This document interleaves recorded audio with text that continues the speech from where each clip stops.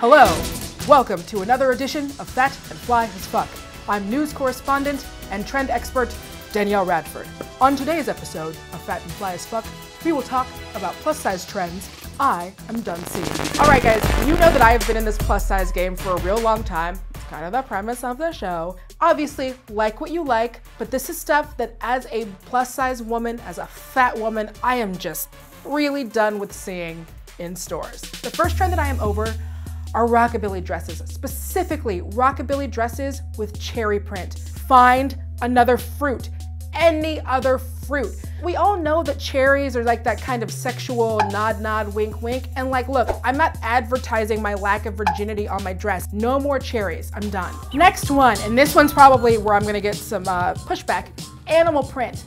I know that a lot of you love it. I am done with animal print. I see it in every store that I go to. I also might be biased because every time my mom gave me a shirt when I was younger, it looked like I was about to go on safari. Obviously, it's cool if you love any of these styles, but I personally am just not, I'm done with animal print. And finally, and this is like a newer trend, but I'm seeing it in all of my plus size stores, Torrid's got it, Bryant's got it, Forever 21 has it. Even my beloved ASOS is doing this to me. I miss shoulders. Where are the shoulders? Like, I get that I'm a fat girl, but I don't need vents.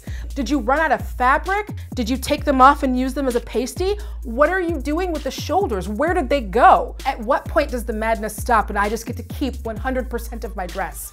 I kid, obviously. These are just things that I'm tired of seeing. All that being said, we have got to continue to support the stores that support us.